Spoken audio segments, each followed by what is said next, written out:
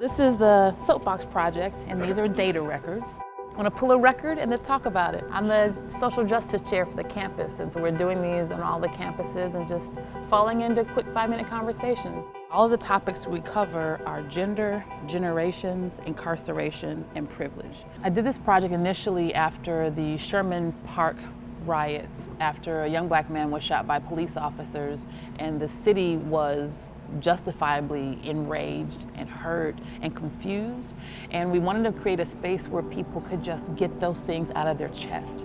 So we built these wooden soapboxes and invited people to stand up on the soapboxes and just say the thing. Parole officers have enormous power to dictate whom they can see, where they can go, and whether they are allowed to do perfectly legal things like have a beer. Breaking those rules can land a parolee back in jail.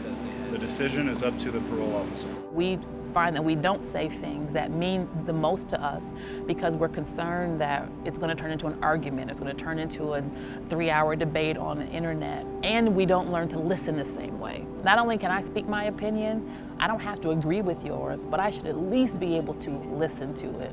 And we need to build that back up for the hard work that's in front of us as a community, as a city, as a nation. You want to come pull a record? And let's talk about it. Educate me. So from your coursework, like, what's one thing that comes to your mind? If I were sitting here with a clipboard, no one would want to come talk to me. But everyone is curious, what is this lady doing with these vinyl records? There's a gallery that's at the downtown campus that people are able to continue to make comments, and then we report those back out.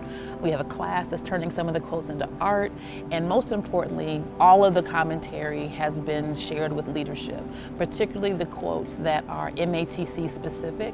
So in addition to having these conversations that we share as community members, there are also some observations, concerns, insights about MATC as an institution that people don't always have the space or feel that they're allowed to say.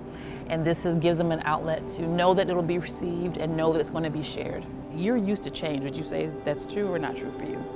Yeah, I'd say that's true. These conversations have been complicated for years, for decades, for generations. The complication and the hurt that's in the conversation doesn't mean it has to be painful. And because we are concerned about it being painful, we haven't had them. And from an institutional standpoint, and not just MATC, any large institution has gone generations not having to have the discussion.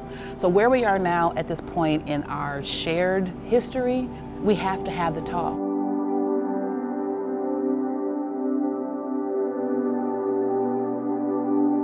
Well, we appreciate your grace. Yeah, and that's the whole thing. Yeah. Absolutely. Thank you for your time. Yeah, that was easy, right? Yeah. You did great. Thank you did great. Thank you.